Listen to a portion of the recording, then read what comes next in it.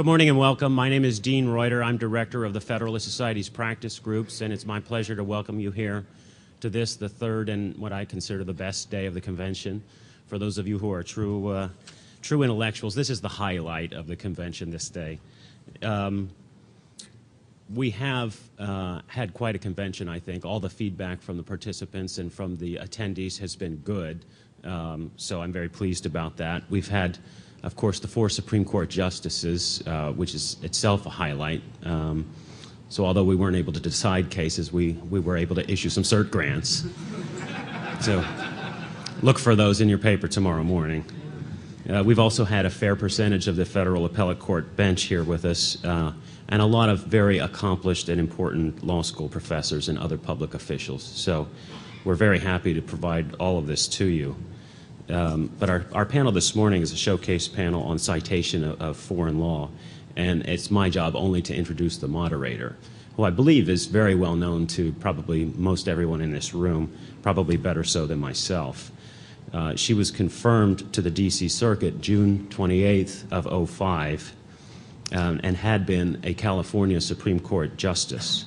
And rather than read her bio to you, which is available to you in your convention brochure, I'm going to tell a story about her investiture, and I'll tell it very briefly. But her accomplishments are so great that at her investiture ceremony, Professor Doug Kamek, who might be in the audience, delivered what I thought is one of the best speeches that I've ever heard. It was simply hilarious, and it got funnier after that. But the whole premise was a suit that he was filing, and he's at this point addressing the Chief Justice of the United States, describing a suit that he's intending to file, the state and people of California against the D.C. Circuit for what he described as the loss of a national treasure. So Janice Rogers Brown is, of course, one of the most distinctive, outstanding, and significant pieces of President Bush's legacy, and I think that'll be learned even more so in the years to come. So without further, please welcome Judge Janice Rogers Brown.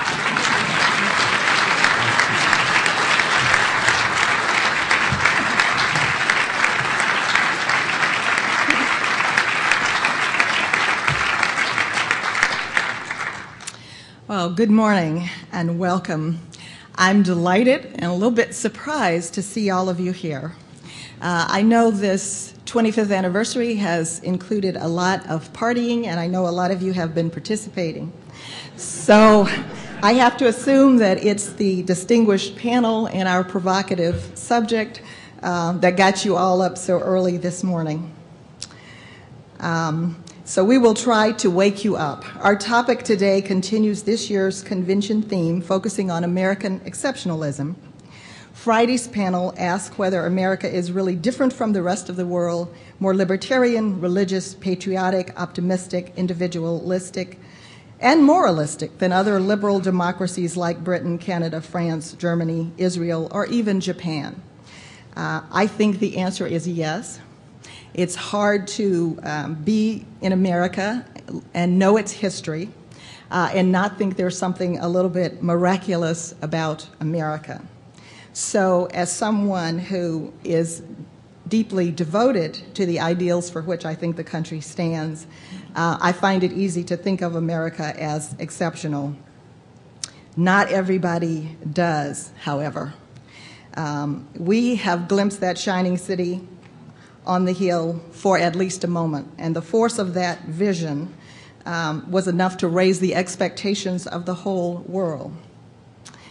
I used to ask people in some speeches that I did, what did Superman fight for? And people my age would smilingly and rapidly reply, truth, justice, and the American way. A few years ago, when the last Superman movie came out, they had changed this somewhat, and they said, truth, justice, and all that stuff. Now, I think that reflects something about the way the rest of the world, and perhaps some Americans now think about America. They're just a little bit embarrassed. And so perhaps we're going to talk today about some of the reasons for that. You can either think of this as American exceptionalism as being a focus on all that is positive about us, but like the negative of a photograph, there are people who see these things differently and as just the opposite. So one question that we can ask ourselves today is the citation of foreign law something that we need to do? Should we be concerned about how other people think about us and how, in fact, other Americans think about us? Or should we still think of ourselves as having something to offer the world and as leading in that regard? There is another saying in my neighborhood: if it ain't broke, don't fix it. And so the question today will be, is anything broken? And if it is, how should we think about fixing it? Or should we content ourselves with going our own way, being a power and somewhat of a pariah? Our distinguished panelists are going to tackle these questions and more. And they're going to do so, I think, in an enlivening and enlightening fashion. So we're going to get started. Each of our panelists will have approximately 10 minutes to outline general views. And after that, they'll have an opportunity to respond to each other. And then you'll have an opportunity to participate. So, and they're going to go in the order that they are seated here. And so I'd like to introduce first, although these are people who pretty much need no introduction. But our first panelist is Judge Frank Easterbrook. And he has served in the Solicitor General's office and as a law professor at the University of Chicago. But since 1985, he's been a judge of the U.S. Court of Appeal for the Second Circuit. He still manages to write very provocative articles to augment his provocative opinions. His latest article, which is on the subject we addressed today, can be found in the Harvard Journal of Law and Public Policy, part of the National Student Federalist Symposium. It's entitled simply Foreign Sources and the American Constitution. Judge, how are you? Okay, well, I've just been informed that they've changed the rules on me. So I'll adapt. Our first speaker is going to be Professor Nicholas Rosencrantz. He at one time served as a law clerk to Judge Easterbrook, and also as a clerk for Justice Kennedy at the Supreme Court, and is now a professor at Georgetown teaching constitutional law, as well as a course on the constitutional structure of judicial review. More important to most of you, he is now a member of the Federalist Society's Board of Visitors. Professor Rosencrantz.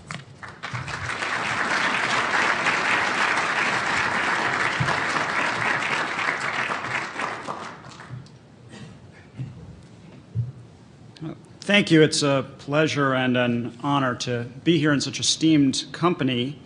Judge Brown, of course, and my colleague Vicki Jackson at Georgetown, but particularly two of my mentors, Akhil Amar, who taught me constitutional law at Yale many years ago, and Judge Easterbrook, who told me to forget everything that I had learned at Yale.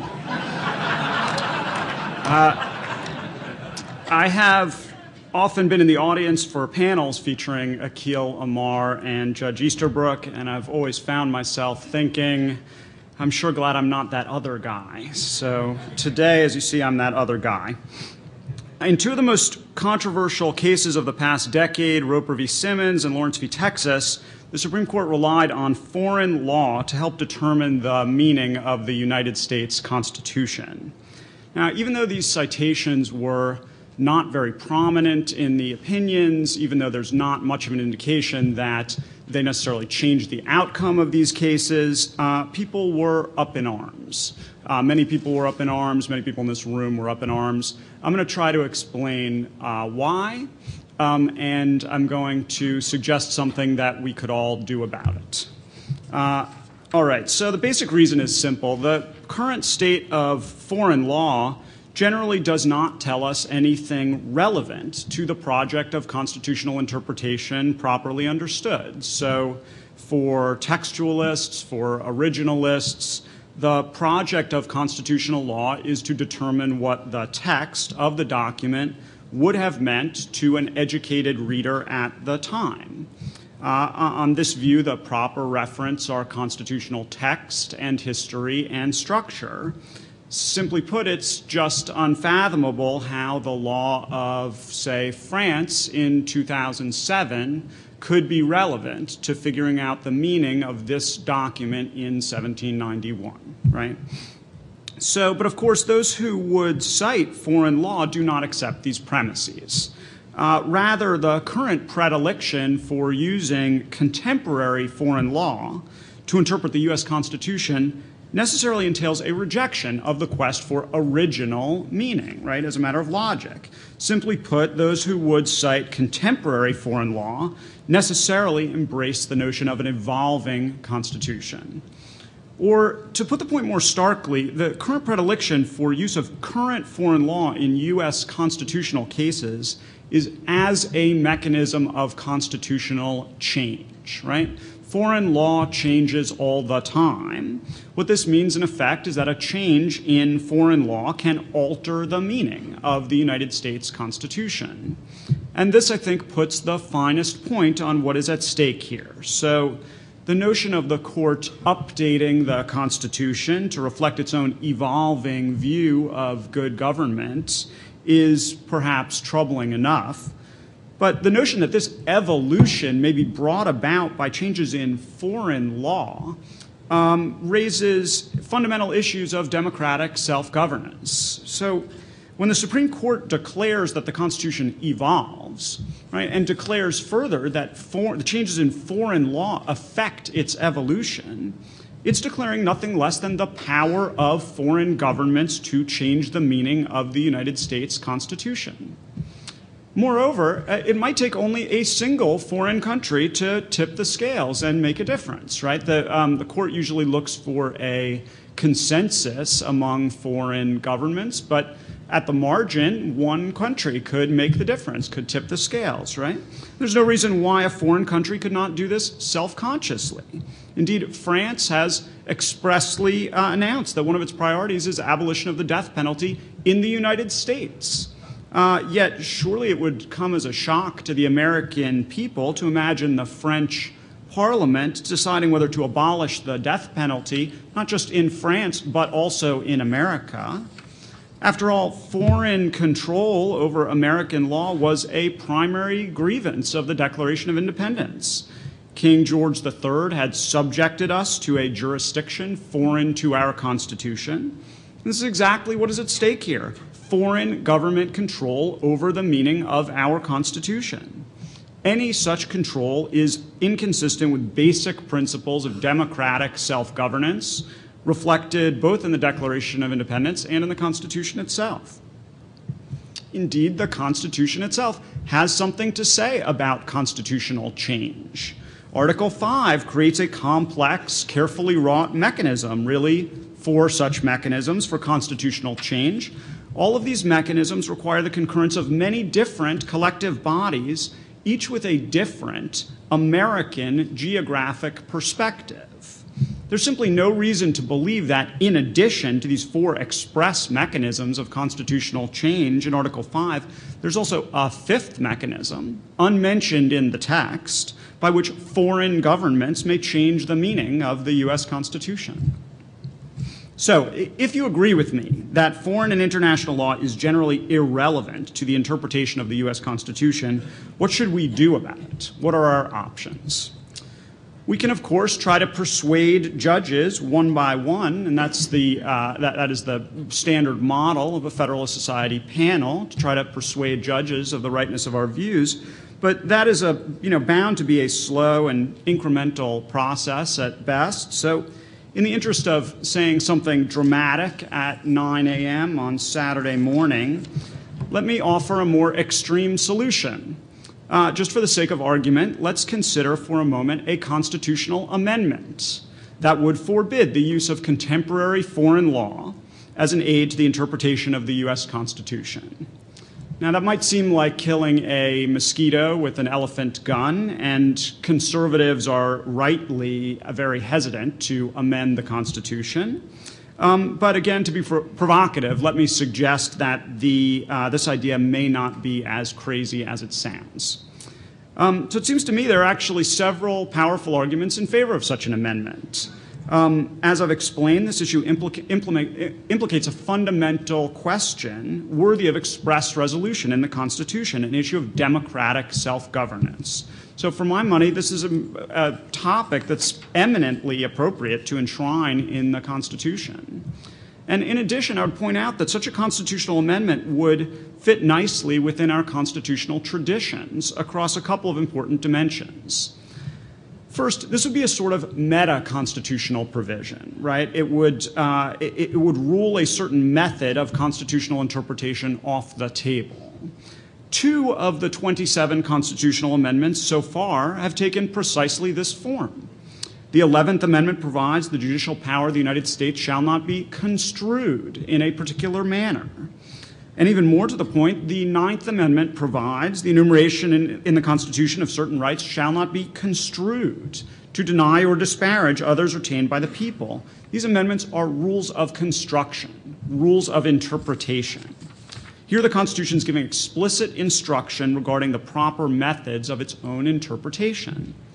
Moreover, those rules of interpretation these are rules that their framers thought should have gone without saying.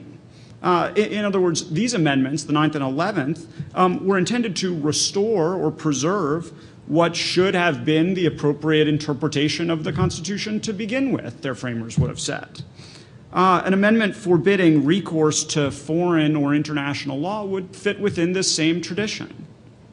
And it would fit within another constitutional tradition as well. So the Constitution has been amended 17 times since the Bill of Rights. Many of these 17, and the most popular and successful ones, have been what John Hart Ely might have called representation reinforcing amendments.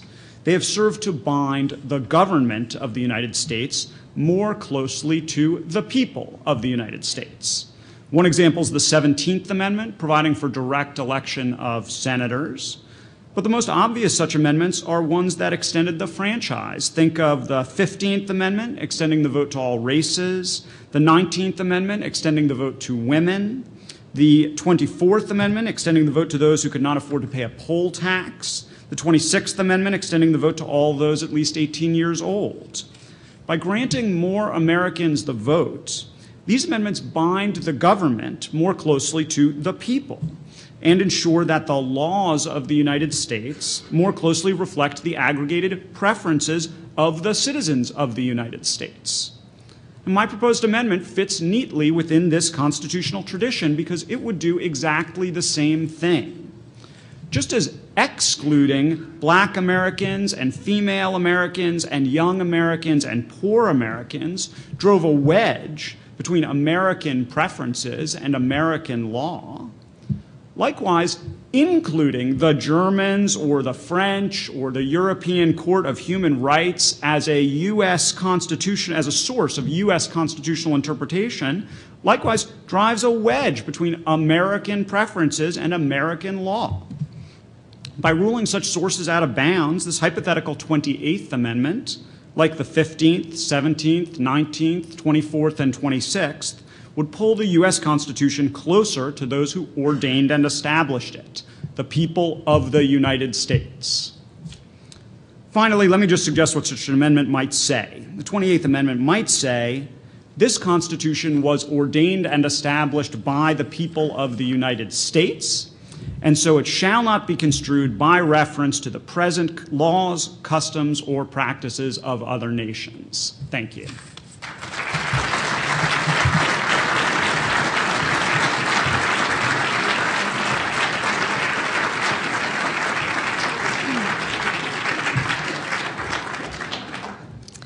Thank you very much, Professor Rosencrantz.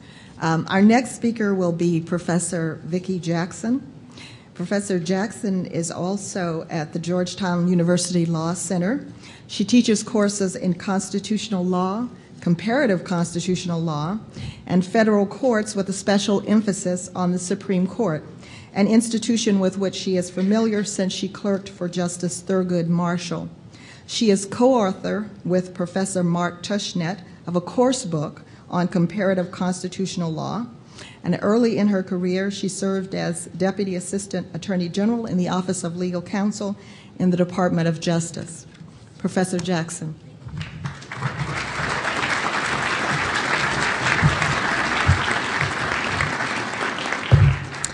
Thank you so much. It's a pleasure to be here and to participate in the conversation.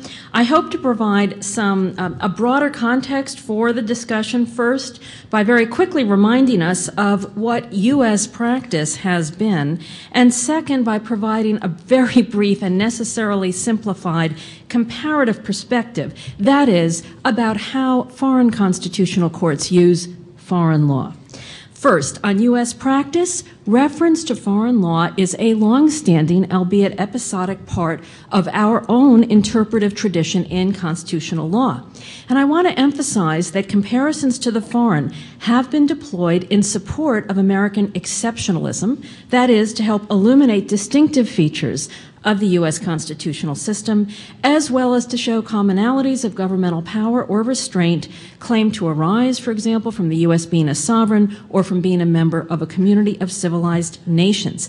Very few quick examples, starting with Marbury, which referred to British law in two different ways. First, to distinguish the U.S. system with its limited government under a written constitution, and second, to insist that, as in Britain, where even the king could be sued, if the Secretary of State violated vested legal rights, the law would provide a remedy.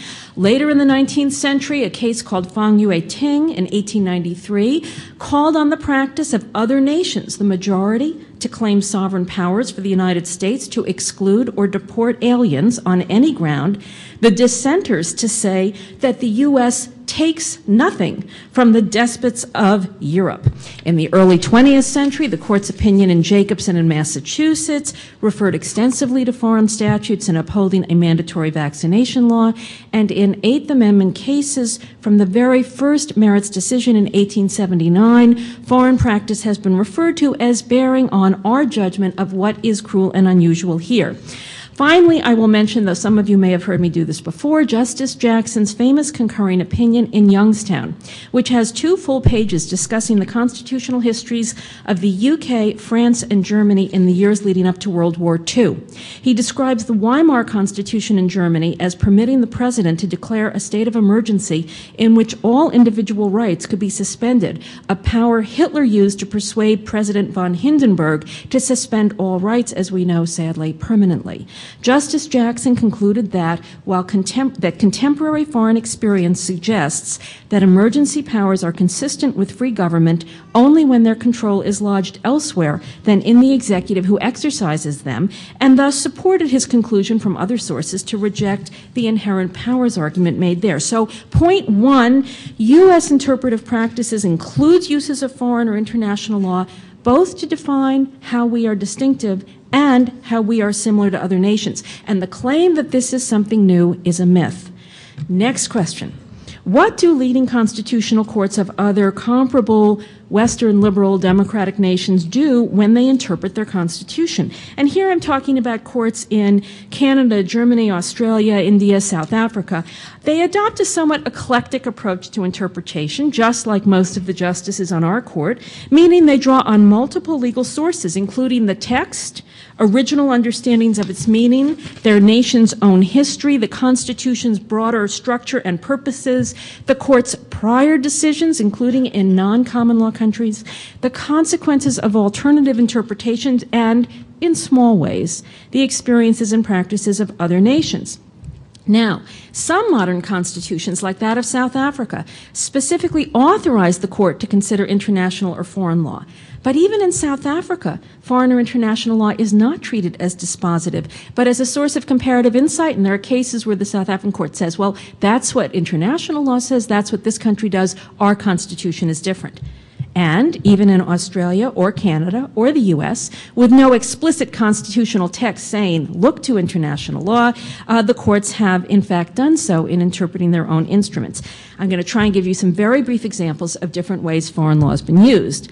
Now, Youngstown, we could say Justice Jackson's use of comparative materials was to understand the functional consequences of different interpretive rules. He wasn't discussing Weimar, the Third French Republic, to say the U.S. Constitution should be interpreted like them, but rather information about their constitutional experiences was used to illuminate consequential issues.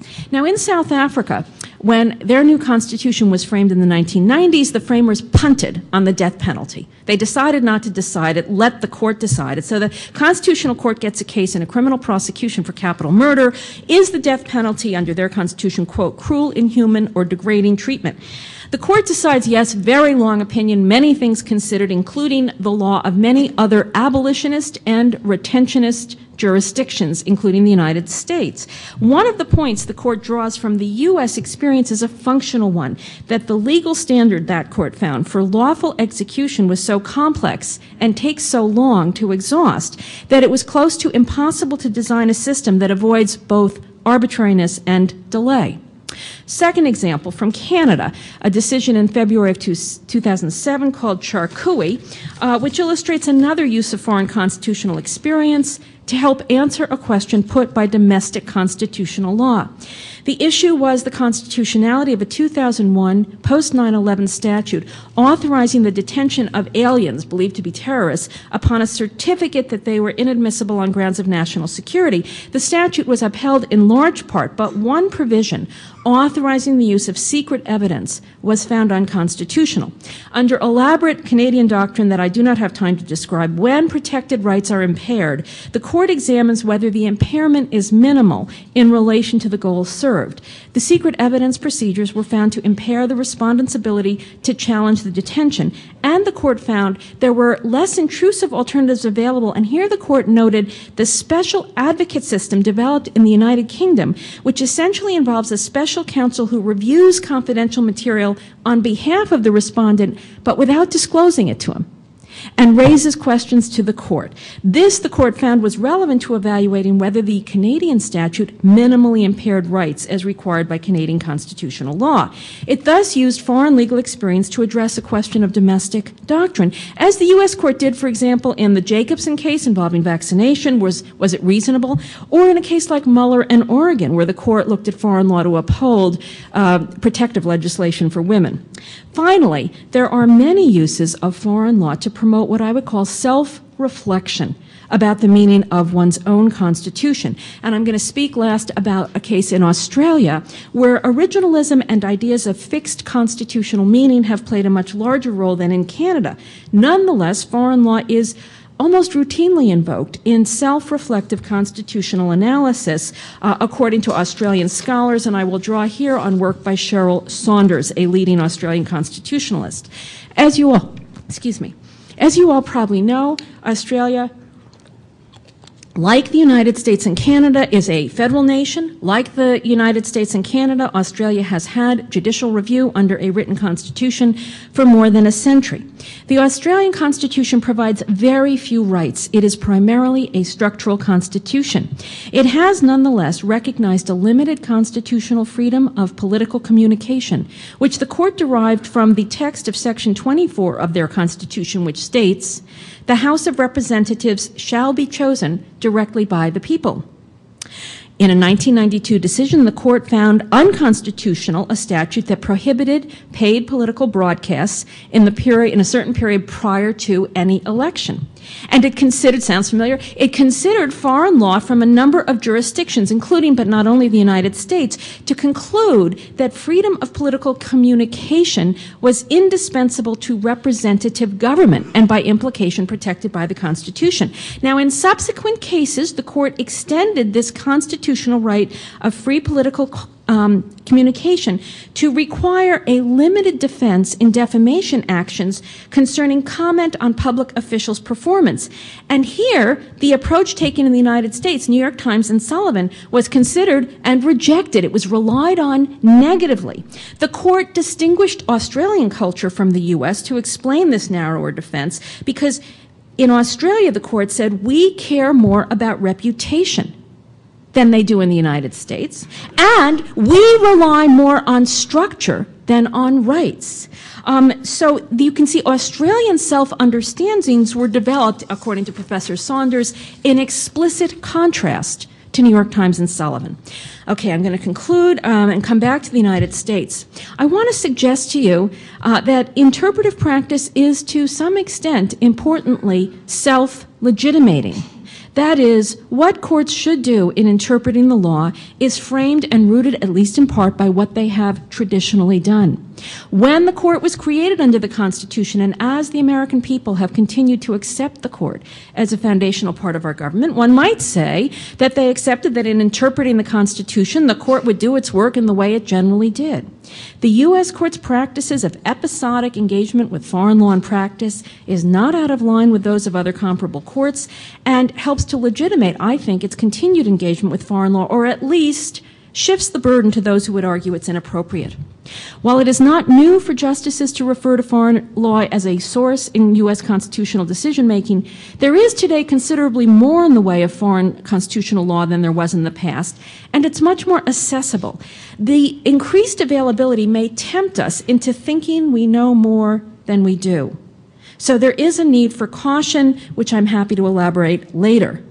Our independent federal judges are always that. They are independent in their judgments. They are our national judges.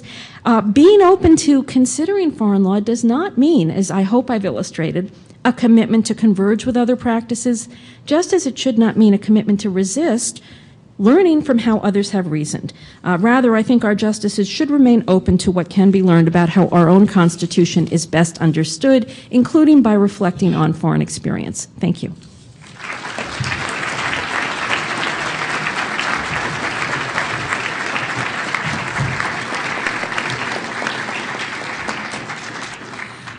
Thank you, Professor Jackson. Our next speaker will be Professor Akil Reed Amar. He is currently the Southmard Professor of Law and Political Science at Yale University, where he teaches constitutional law in both the college and the law school. He clerked for Justice Breyer when he was Judge Breyer. He is co-author of the Constitutional Law Casebook, Processes of Constitutional Decision-Making, and other books focusing on the Constitution, including America's Constitution, a Biography, and the Bill of Rights, Creation and Reconstruction, and is hard at work on another which will be called America's Unwritten Constitution, Between the Lines and Beyond the Text. Professor Amar.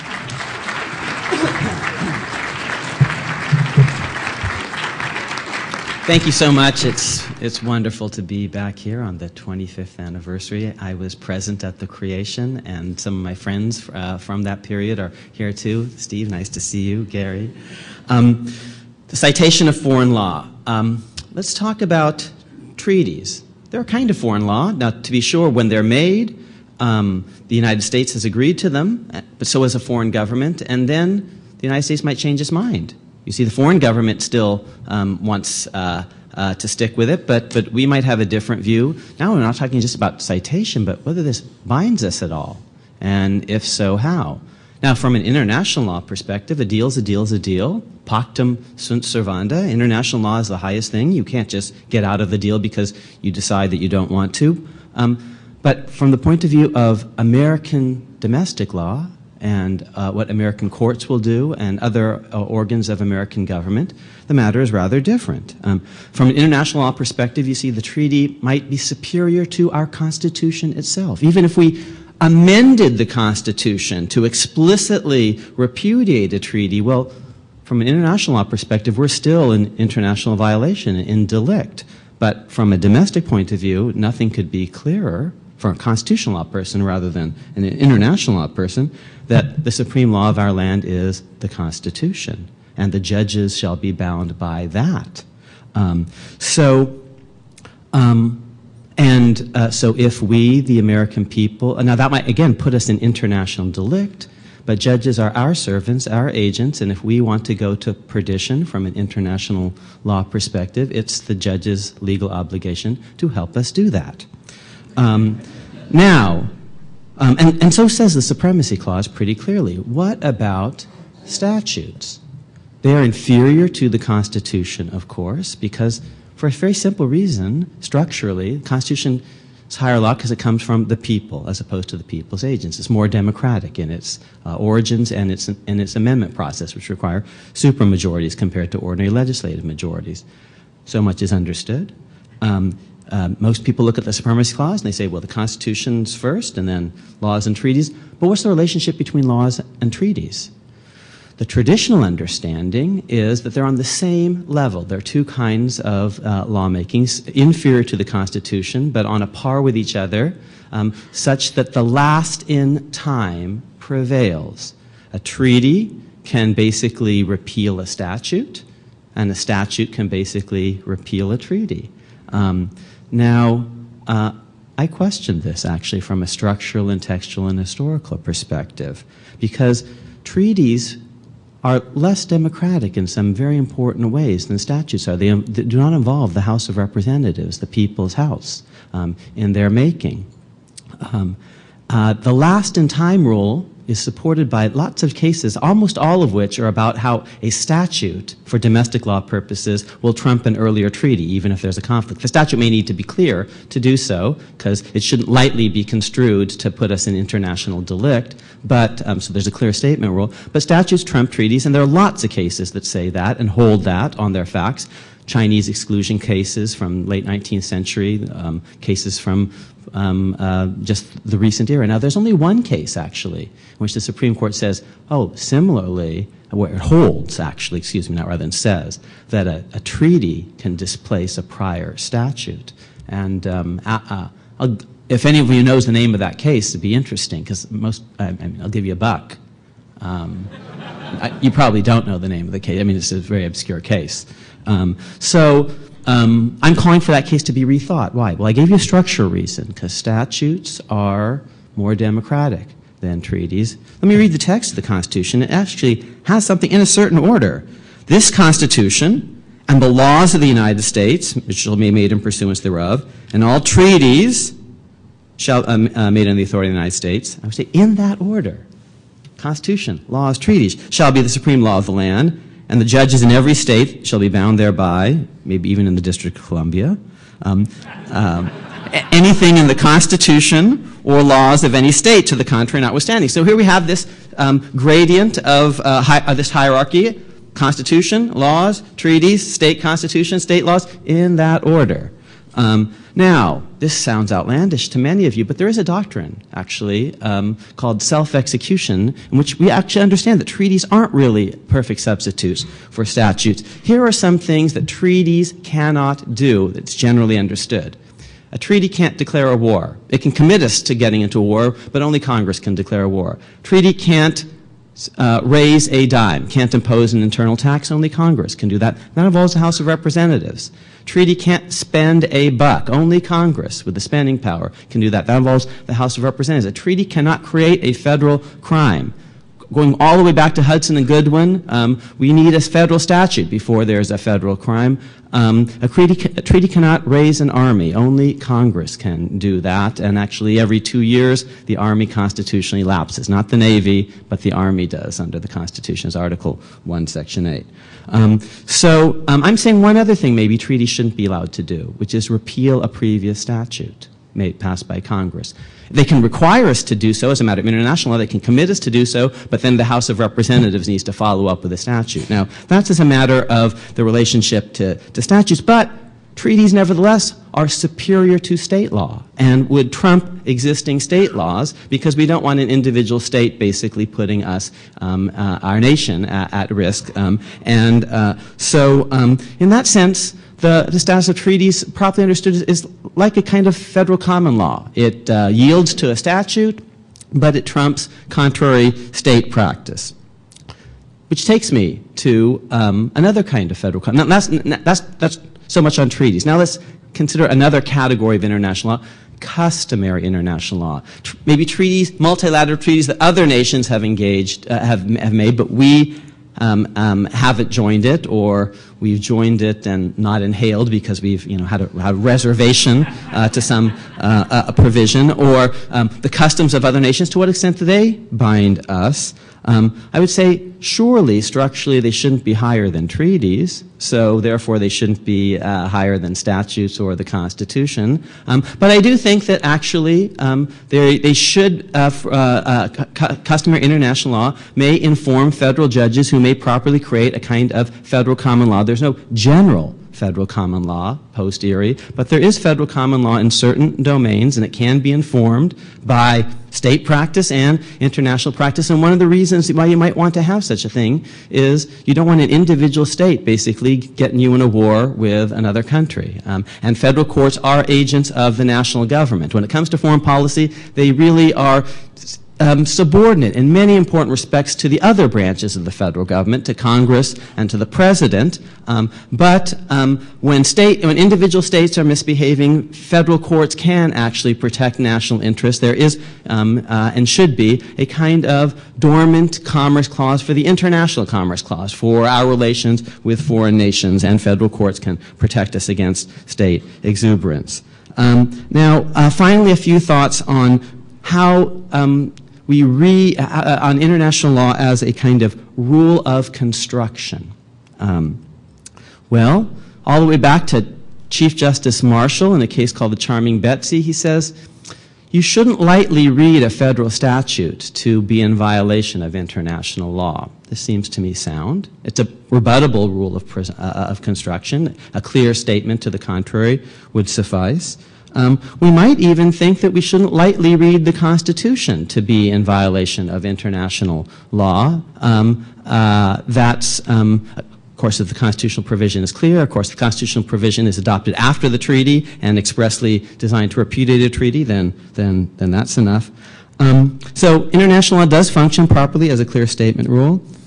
Foreign practice may offer us, and has in the past offered us, many negative lessons. Professor Jackson began to mention a couple of these. Let's take the question of sterilization. Can you sterilize people? Well, Justice Holmes in Buck versus Bell says, yes, no problem. Even an innocent woman, never committed any crime, and her tubes can be tied because she's feeble-minded. And in Holmes's cruel phrase in Buck v. Bell, 1927, 3 generations of imbeciles are enough. That's 1927. Now, in 1942, the Supreme Court says, you can't sterilize feeble-minded women. You can't even sterilize convicted felons. Skinner versus Oklahoma. Well, what's the difference between 1927 and 1942? Well, in a word, it's Hitler. And his object, he gives us a negative object lesson of the dangers of a eugenic policy. And sometimes this negative object lesson is on the surface of an opinion. Professor Jackson mentioned Justice Jackson in Youngstown about the dangers of emergency powers, informed by Herr Hitler. Sometimes it's more implicit in Brown versus Board of Education, and again a repudiation of a Nazi ideology of racial and Aryan supremacy. The practice of other nations has, and finally, been sometimes a positive influence rather than a negative object lesson for the American people in the making and amending of our constitutions and in properly in constitutional interpretation. Let me give you a few quick examples. The 19th Amendment, the most democratic moment in American history, the doubling of the franchise, is brought about in part because Woodrow Wilson comes in person, shattering tradition, in person, to the Senate of the United States, because President hadn't gone to the Capitol since John Adams. Thomas Jefferson didn't like public speaking, so he just sent things in writing, and his successors followed that until Wilson came along. And he goes to the Senate and said, we should enfranchise women, and partly we should do it because women around the world are being enfranchised, and we are going to need to win the peace after this war. It's World War I, and we're going to need to have moral credibility to be the leaders of the world, American exceptionalism, and we will not have that moral credibility if they let their women vote and we don't let our women vote. The civil rights movement in the 1960s gives us a series of amendments, getting rid of poll taxes, giving this city a role in the Electoral College. And that's a civil rights thing because this city has a lot of black people in it, and that was understood as a civil rights measure. And that's influenced by Martin Luther King's movement powerfully. That's why you get these amendments in the 1960s, which is in turn influenced by Gandhi, who, of course, is borrowing from Thoreau and the American founding fathers, so it does go both ways. Let me mention two final things. One is how we get rid of slavery in this country. We get rid of it initially with an Emancipation Proclamation that is issued in large part with an eye toward foreign public opinion, British public opinion in particular. If it's a war just about American Union, why should the British care about the United States cause? They may be perfectly happy playing divide and conquer, and they're thinking about allying with the Confederacy. But when Lincoln transforms the meaning of that war, it's no longer a war about union, but a war about freedom, he does so that British public opinion will turn in behalf of the Union and prevent the British government from siding with the Confederacy. Now, we have an amendment that comes out of that Civil War experience. It's the 14th Amendment. And I want to just conclude by reading you some conversations in Congress about that 14th Amendment and companion legislation. Our Bill of Nick Rosencrantz, who is my star student, said, you know, how can foreign practice change the meaning of an American Constitution? If you're an originalist, you can't really accept foreign practice.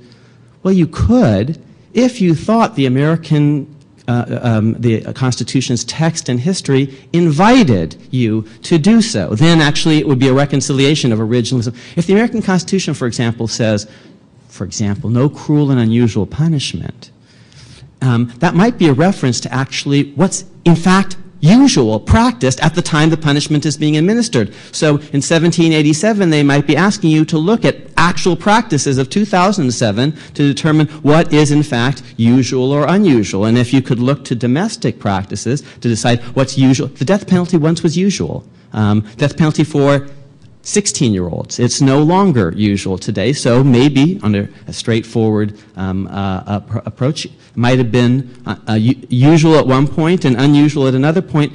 Now, if that's true about evolving domestic practice, that it could be incorporated by reference in a constitutional provision, in theory, it could be true of international practice. We do care about the opinion of others. Here's something from the Civil War Amendment debates. Because when we think about the Eighth Amendment or any other provision of the Bill of Rights, my invitation to all of you is to stop just thinking about the founding. You're looking under the wrong lamppost. I'd like each of you to think about three really important Bill of Rights cases in your mind. Pick any three that you think are really important.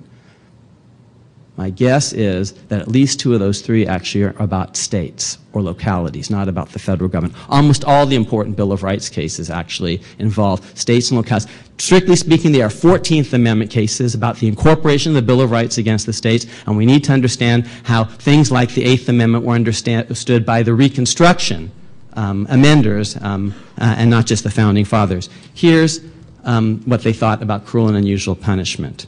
This is from January 28th, 1867. So there's a bill that proposes to provide that no judge or other civil officer, state or federal, shall hereafter adjudge that criminals shall be punished by lashes or blows or by any other mode of physical torture. That's this bill, and it's a companion bill to the 14th Amendment. And then here's Mr. John Kaysen, representative from Ohio. I want to add that a man who does not understand the dignity of manhood, the rights of citizenship, cannot understand the object sought to be accomplished by that bill. My object here is to protect those fundamental rights of Republican manhood. Hence the language of the preamble recites with whips and scourges. I ask any gentleman, see, because so far you might say, well, he's talking about American manhood, but listen. I ask any gentleman to point me to any country in the world governed popularly in its legislative branch. We care about democracies around the world that imposes today physical chastisement, physical torture as the punishment of crime. There is no answer. No gentleman can point to such a country. Roscoe Conkling, the spoilsman for New York. Fascinating question. What is physical torture? Amazing. This is 140 years ago. What is physical torture? If the gentleman will tell us that, we may be able to answer. Kaysen, here I close.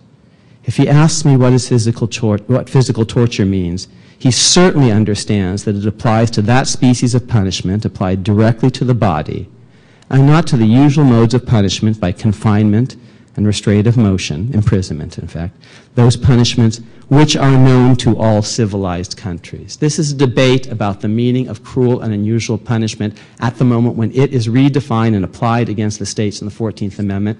And this is originalist evidence that they do care about what civilized countries think and do. Thank you very much.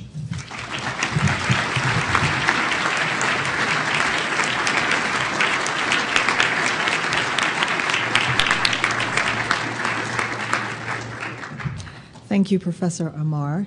I had already introduced Judge Easterbrook, and I said at that time he needed no introduction, so I'm not going to introduce him twice. But for a judicial perspective, Judge Easterbrook.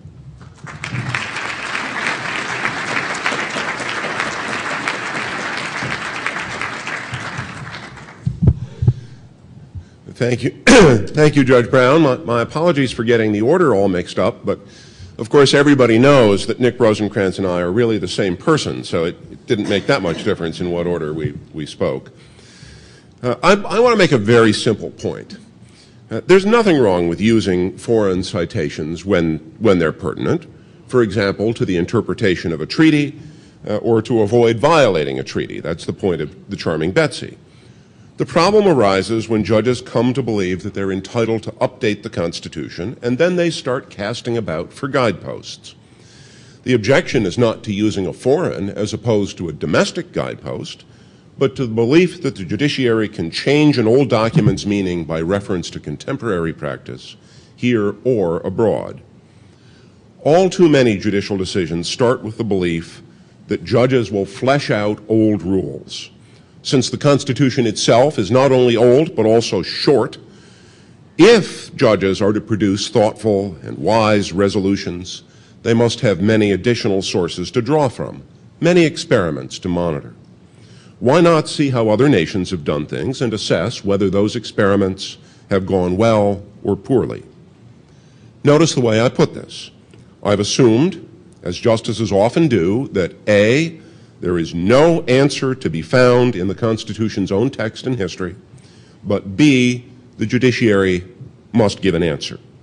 And when those conditions hold, people sensibly search far and wide. That's Professor Jackson's thesis. Last year, Eric Posner and Cass Sunstein gave a very thoughtful justification for turning to foreign sources, the Condorcet jury theorem. This famous theorem, which despite its name has nothing to do with juries, or with litigation for that matter, demonstrates that action based on the opinions of large numbers of persons is likely to be right, provided that the people being polled have even slight knowledge of the right answer. So if you want to know how many jelly beans are in a jar, and you ask a single person, or 5 or 10, the answer is likely to be way off. But if you average 5,000 persons' guesses, you're likely to get a very accurate estimate. And what holds for jelly beans also holds for matters of science. If you want to know whether substance X will help cure disease Y, the estimates become much more accurate as the number of people asked goes up. And what Posner and Sunstein propose is that foreign nations be treated the same way as we treat people guessing the number of jelly beans in a jar. There are many nations The answer that each of them gives may be the result of voting among millions of persons. Any one nation may go bonkers, but a consensus among nations may be sound. And if we turn to that consensus, we are less likely to be bonkers ourselves. That's the jury theorem. Now, of course, if that's sound, then justices should be willing to look at how foreign nations resolve all legal questions. Well, they aren't. No justice has gone on record as suggesting any such inclination. Consider. No foreign nation excludes evidence obtained in the absence of Miranda warnings. Should Miranda therefore be overruled? No foreign nation applies an exclusionary rule for searches and seizures in anything like the U.S. form. Should Weeks and Mapp be overruled?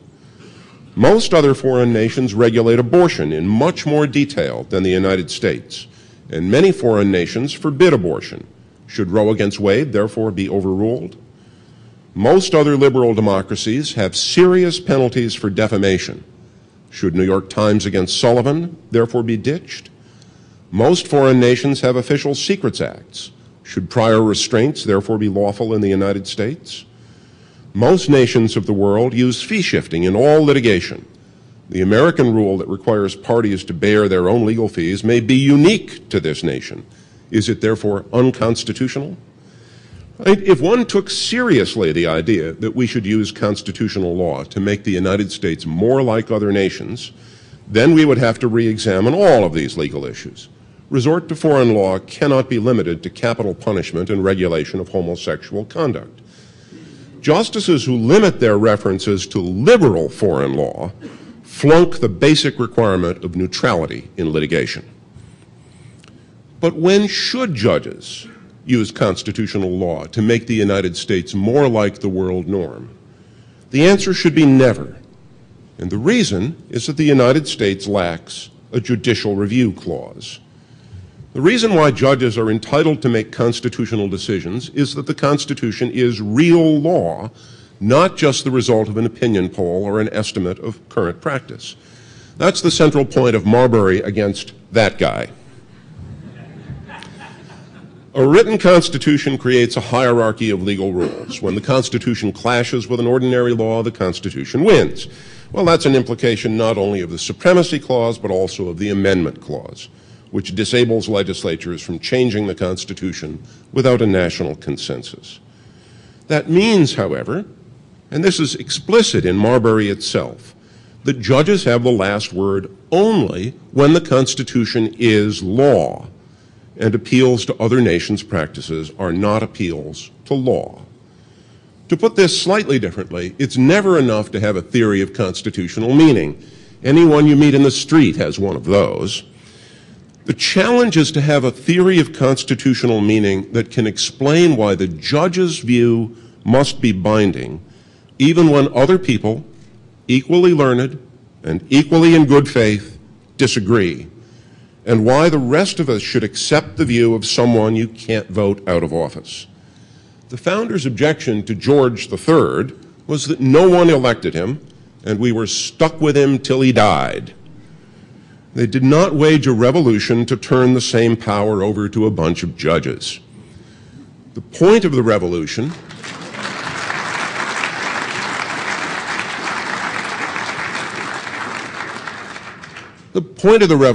and of the Constitution was to allow the people to exercise choice through representatives who were held on short leashes. The longest term is 6 years. Marbury gives a reason why judges' views are conclusive in litigation, that the Constitution is higher law and constrains the democratic process. But the emphasis has to be on the word law and not on the word constrains. We need to take Marbury seriously, and this has implications for what counts as an admissible source. Foreign law, John Stuart Mill's On Liberty, Mr. Herbert Spencer's Social Statics, law reviews, and the editorial page of the New York Times stand or fall together. None is better than another. When the judicial claim rests on interest balancing, on empirical predictions, on views about what makes for the life worth living, well, on those issues we need to count votes if we're to live in a democracy. Now, At this point, somebody always says, or at least thinks, that a textualist view of judges' authority of the kind I've just articulated leaves us governed by a dead hand.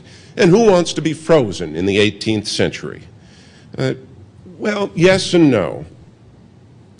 It's when the past has created a genuine rule that the judges can claim power. The old supermajority trumps today's temporary simple majority. The First Amendment protects the freedom of speech even when, indeed especially when, a living majority prefers censorship. And that's the dead hand for you. That's the constitutional structure. But on contemporary issues, there's just no decision hidden under a rock and waiting to be found. Then there's no dead hand, and what the Constitution gives us is indirect democracy. The living are entitled to decide. When things are up for contemporary debate, they must be open to vote as well.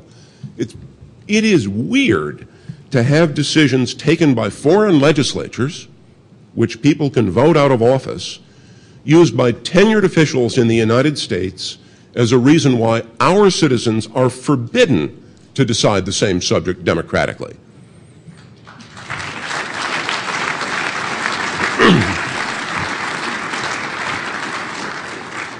So one more time with my basic thesis.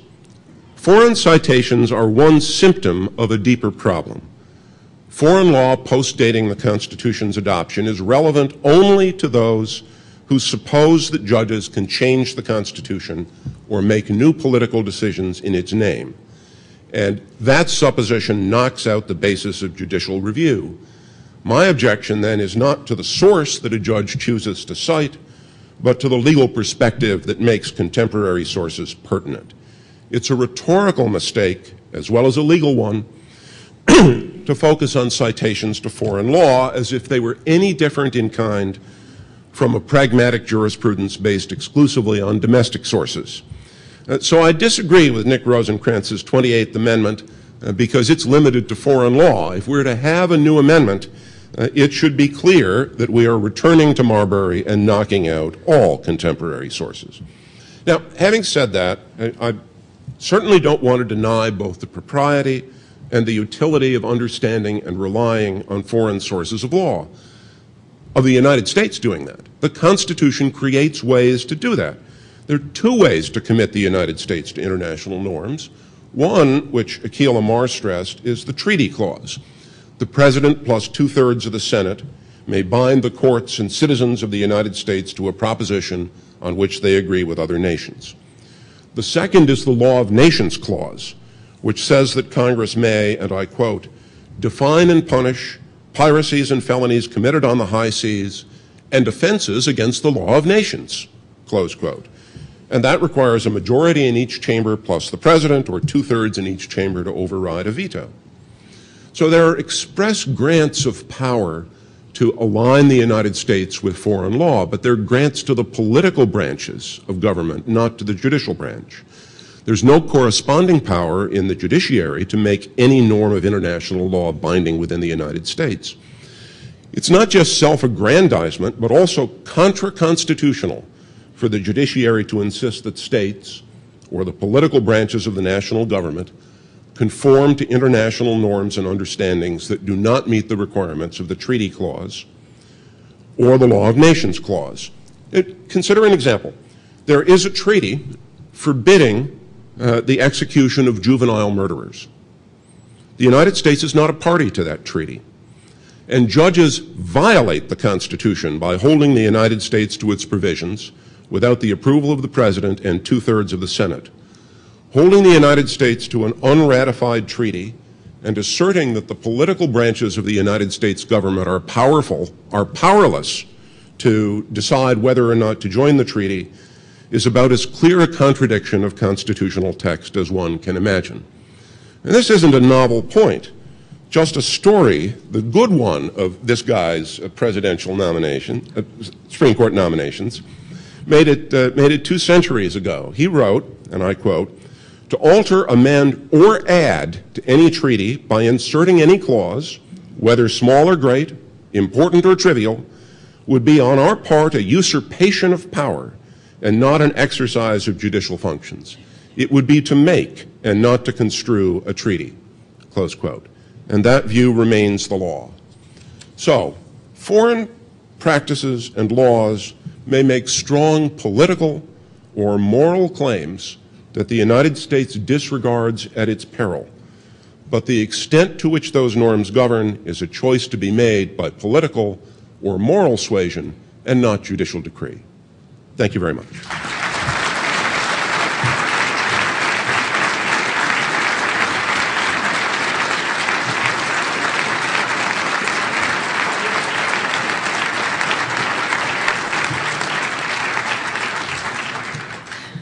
Thank you very much, Judge Easterbrook.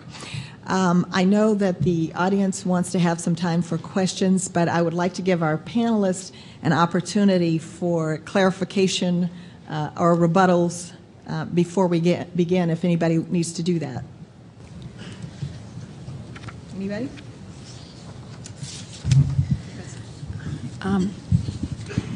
Thank you.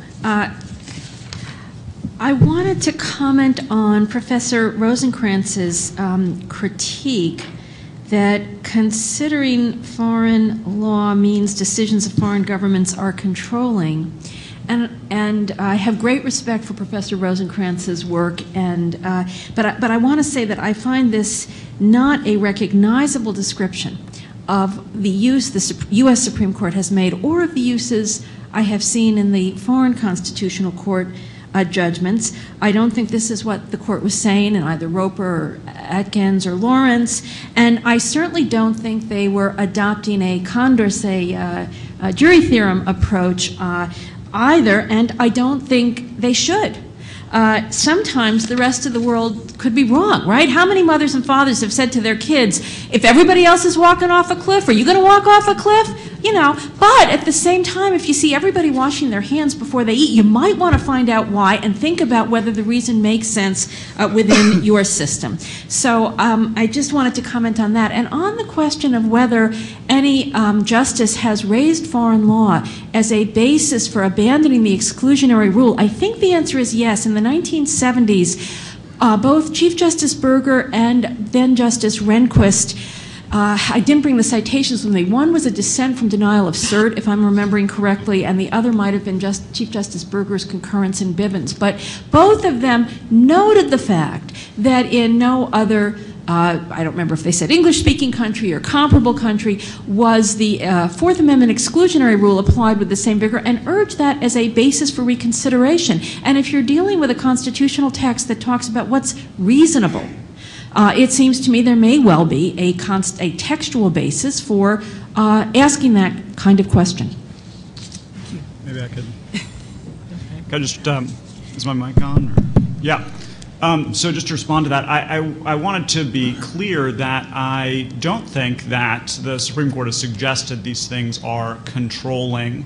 They were one of, these citations were a few of very many citations in these opinions, and there's no reason to believe that the case would have come out differently but for these citations. But that's always true of legal reasons in Supreme Court opinions, right? The Supreme Court gives you 20 reasons why the case came out the way that it did. And there's never any way to know which one was the dispositive one, right? Whether if we'd knocked out one and there'd only been 19, the case would have come out the other way. But if it is relevant, if it belongs in the judicial opinion, then at least in theory, it could be dispositive. It could be the one that made the difference. And so it's useful, academically at least, to talk about it as if it were, to imagine the case in which this is the thing that made the difference, and if the state of foreign law was different, we would have decided the case the other way. So it'll be impossible to prove that that's true in any given case, but it's nevertheless useful to think about it that way.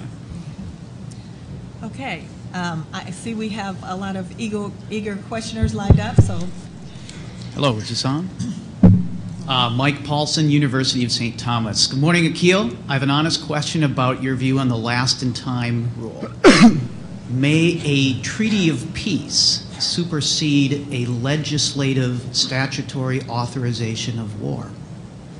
Excellent question. May a treaty of peace supersede a previous declaration of war? We might think that certain statutes properly lose their legal force as a result of a subsequent treaty, not because of a global lost-in-time rule that a treaty always has the power to supersede a contrary statute, but that certain statutes on their own terms might sensibly lapse under certain conditions.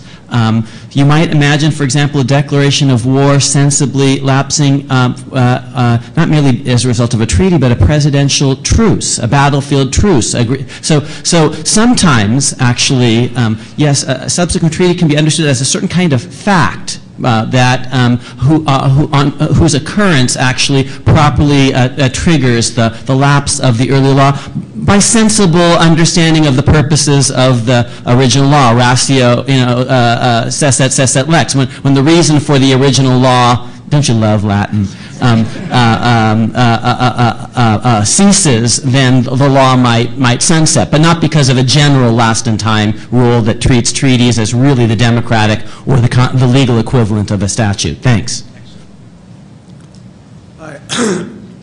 I'm Alex Kroll from Loyola University, Chicago. My question is for Professor Amar again. I was a little confused, Professor Amar, as to what exactly was the thesis of your talk, because most of what you said I seem to agree with, and I think most people here will agree with, that citing international law in political debate is perfectly all right, whether it's right or wrong, and that was, and most of your examples were by the political branches. And then your last example was related to cruel and unusual punishment in the 14th Amendment. And you seem to imply that the 14th Amendment redefined what the 8th Amendment was, but I thought it perhaps expanded the 8th Amendment to the states. But how did it redefine the meaning of the 8th Amendment?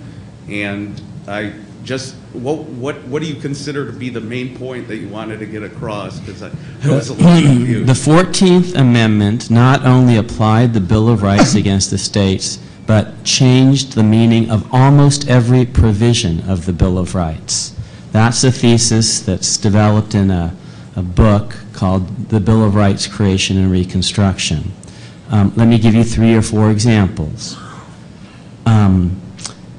The original First Amendment Establishment Clause, in part, is about the rights of states to have established churches free from federal disestablishment. Congress shall make no law respecting, that is, on the topic of an establishment of religion. And 6 states actually had established churches, and the original First Amendment said Congress can't disestablish them. It has no enumerated power to do so. It's up to states' option.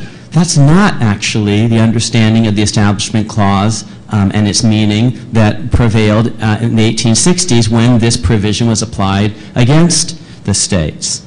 The original First Amendment vision is very celebratory of juries. It's all about Zenger and about people saying relatively popular things against an unpopular government. Our First Amendment tradition protects the sole dissenter. We're not so keen on juries. See New York Times versus Sullivan when a local jury is displaced. And part of the reason is because Reconstruction understandings about the need to protect individuals even against hostile local majorities like Unionists down south. So a new paradigm emerges. The Second Amendment right to keep and bear arms, which I know no one in D.C. is interested in, but originally it's about a collective right of the people. It's about Lexington and Concord and Bunkers Hill and military stuff, but at the time of the 14th Amendment, it's re-understood as a personal right to have a gun for self-protection in one's home, actually, and the Congress actually passes a statute, the Freedmen's Bureau Bill of 1866, that speaks of, quote,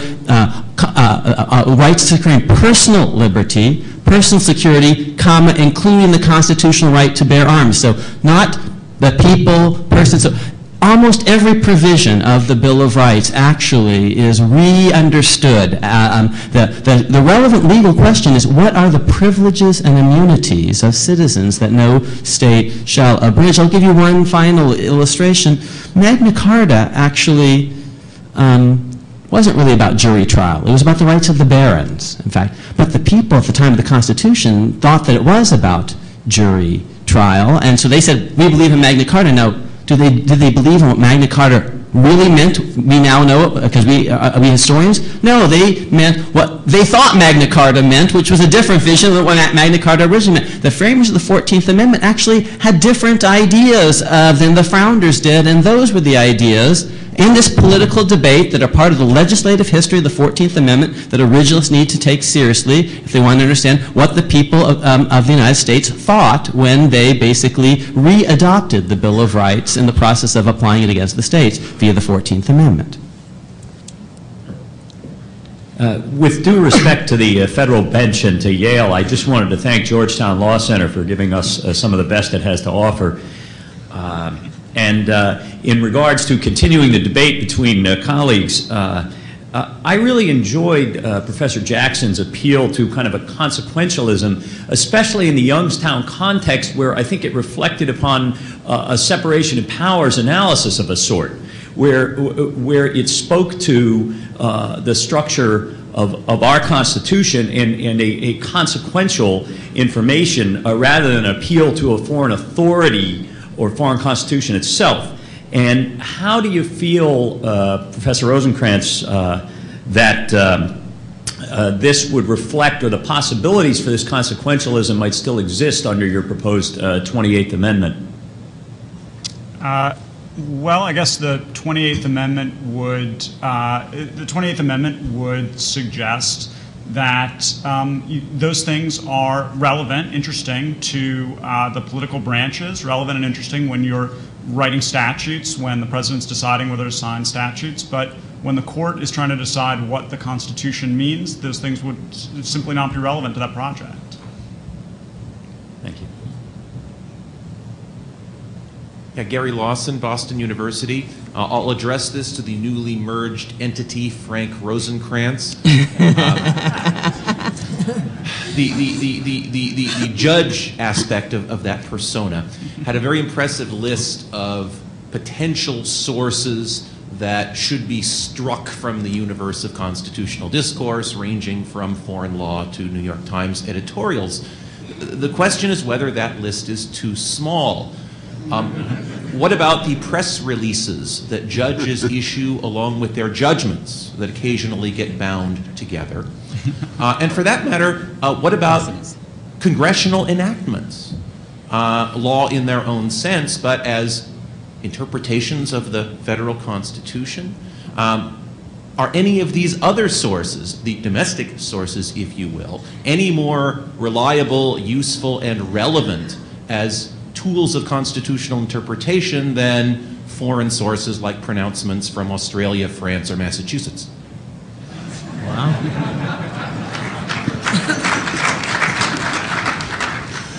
Perhaps I should ask that Professor Paulson and Professor Lawson can get together and gang up on this. This is part of the question that Gary Lawson has urged in the past, that stare decisis is unconstitutional for the very reason that was given in Marbury against Madison. If the Constitution prevails over the views of Congress, then the Constitution prevails over the views of, dare I say it, even John Marshall. And in the event of a conflict between the Constitution of the United States and the views of John Marshall or Earl Warren or even John Roberts, the Constitution wins. Well, I have no disagreement with that proposition. There is, however, the further question about whether it is ever permissible for judges to economize on information. That's how I generally view stare decisis. And let me put this in a somewhat different way. Most of the time when you sit down and come up with a new constitutional idea, you're crazy, right?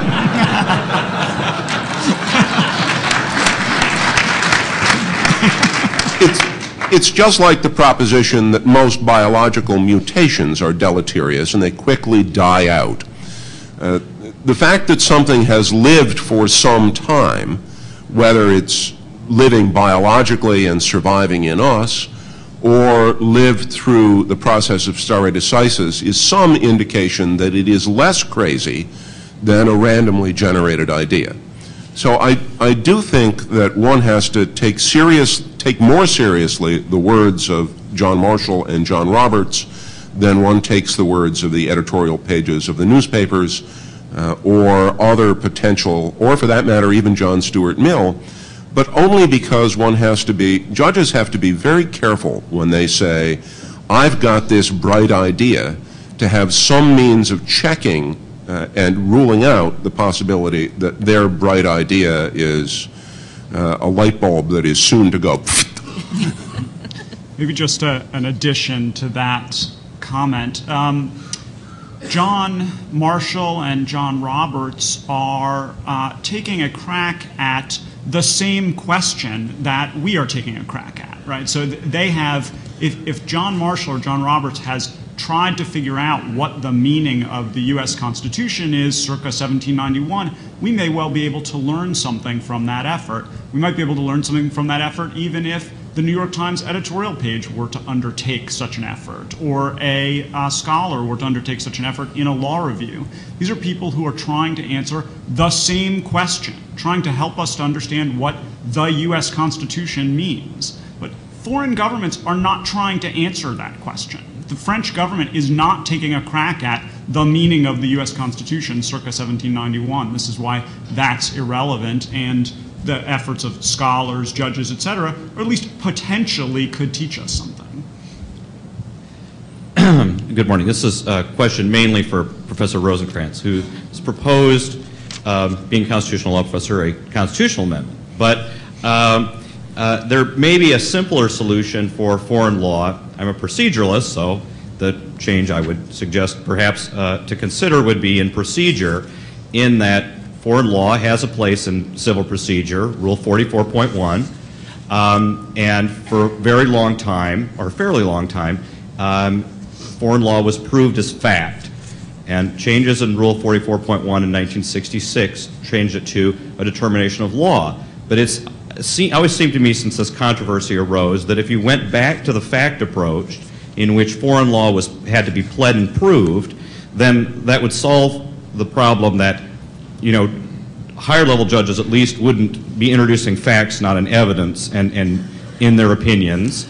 Probably it would be inappropriate for amicus people to import facts in.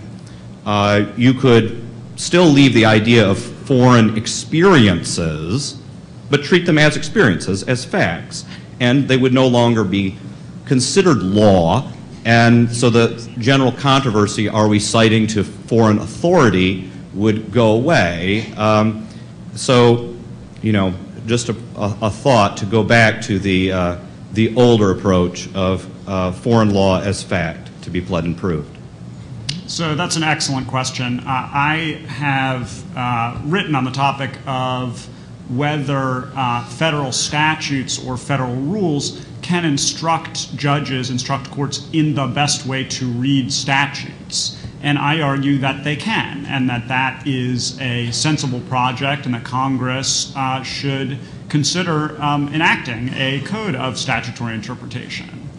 I don't believe, however, that Congress can tell courts the best way to read the U.S. Constitution.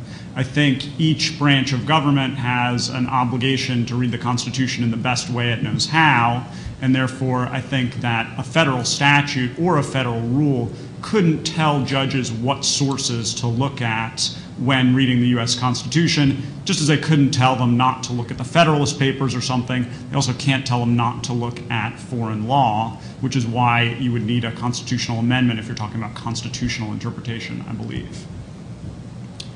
Andy Schlafly from New Jersey. I want to build on the last question and ask Judge Easterbrook if rules of evidence could be used to keep a lot of these claims about foreign practices out of these decisions. And it seems to me a lot of these claims about foreign law and foreign practices are in fact unreliable.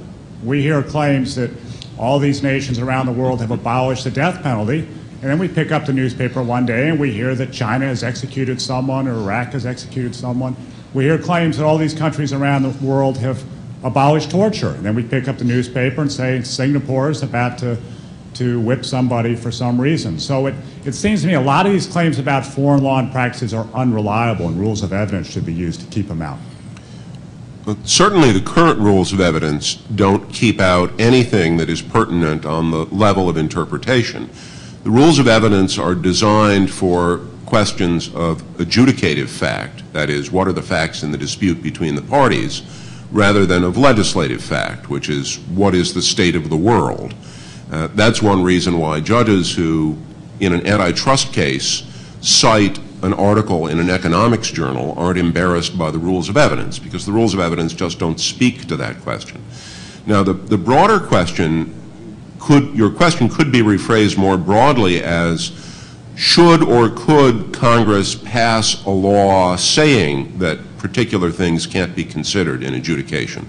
That actually happened at the beginning of our republic. Quite a number of states passed laws making it illegal for their judiciaries to consult foreign sources. It was part of a desire to break the cord to the mother country and establish a distinctive American jurisprudence. And I wouldn't have any doubt that that could be enacted as a matter of law, but one would have to be extremely careful with it, and I doubt that rules other than the 28th Amendment would be very useful. Because if you remember the way I began and ended my talk, foreign law can be extraordinarily useful, indeed required, when we're considering a treaty or the Law of Nations Clause or the Alien Tort Statute, which says that the United States, and this is part of Congress's power to enforce the law of nations, which says that the United States can provide remedies for certain offenses against the law of nations. You can't have such a law on the books and then say, and oh, by the way, judges can't figure out what the law of nations is. That just makes domestic law internally contradictory, and I don't think we'd want to do anything like that. Maya Nerona, Georgetown law student. Your Honor, I took Con Law 1 with Professor Mark Tushnet, and he shared his theory of popular constitutionalism and taking the Constitution away from the courts. Could you perhaps stand a little closer to the microphone? Sorry. Your Honor, I would like to hear your thoughts about Professor Mark Tushnet's popular constitutionalism and taking the Constitution away from the courts. And Professor Rosenkranz, you made specific reference to the 17th Amendment. I was wondering what your thoughts are on Ralph Rossum's book on the 17th Amendment. I'm sorry, I just did not hear the question. Okay. Mark Tushnet's book about taking the Constitution away from the courts and his theory of popular constitutionalism. And for Nick, what do you think about Ralph Rossum's 17th Amendment work?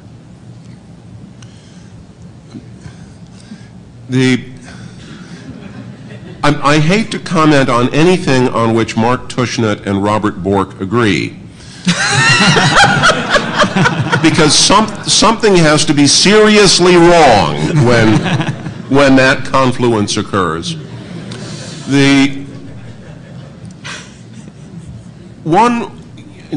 It would be very interesting to see if we can learn more about the actual behavior in other countries where there is either no constitutional review. France, for example. I mean, once a statute has been enacted in France, there is no constitutional review at all. The Conseil constitutionnel in France can hand down advisory opinions before something is passed, but not afterward. Then there are places like the United Kingdom that have no constitutions, and places like Canada that have constitutions and judicial review, but the Parliament can then pass laws notwithstanding the Supreme Court of Canada's constitutional decision under the notwithstanding clause of the Canadian Constitution. And I have suggested in past writings and thrown it out as a project for other people to do empirical research on. I'm very fond of suggesting that other people do empirical research. Throwing it out as a question about whether in those four liberal democracies, the United States, France, the United Kingdom, and Canada, with totally different structures of judicial review, whether there are in fact different sets of rights in meaningful ways enjoyed by the living. It may be that what we see is that judicial review, despite all the arguments pro and con made in a room like this and in the Senate and in the pages of the papers, is the power of judicial review is much overstated. Because if you see a substantial agreement in individual rights enjoyed in those four countries with completely different sets of judicial review, maybe you want to spend less time on this debate and wonder more about what are the sets of economic and political influences that bring about the freedoms we enjoy in liberal democracies, if you've learned that it isn't the courts.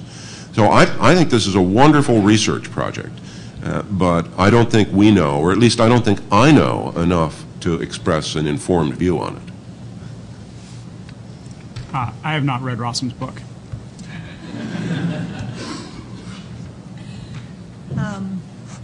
I think this panel is supposed to close at 10:30, so I don't know how much more time we have.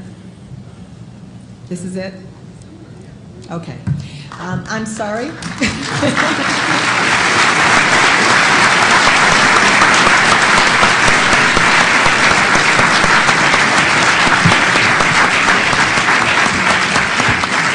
Well, I was going to ask you to thank all of our panelists for doing such a wonderful job helping us to think about these questions, but you've already done that, so thank you.